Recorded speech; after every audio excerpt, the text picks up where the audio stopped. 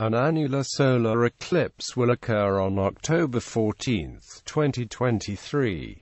A solar eclipse occurs when the Moon passes between Earth and the Sun, thereby totally or partly obscuring the image of the Sun for a viewer on Earth. An annular solar eclipse occurs when the Moon's apparent diameter is smaller than the Sun's, blocking most of the Sun's light and causing the Sun to look like an annulus. An annular eclipse appears as a partial eclipse over a region of the Earth thousands of kilometers wide. This will be the second annular eclipse visible from Albuquerque in 11 years, where it crosses the path of the May 2012 eclipse. Images. Animated path-related eclipses. Each member in a semester series of solar eclipses repeats approximately every 177 days and 4 hours at alternating nodes of the Moon's orbit. It is a part of Saros cycle 134, repeating every 18 years, 11 days, containing 71 events.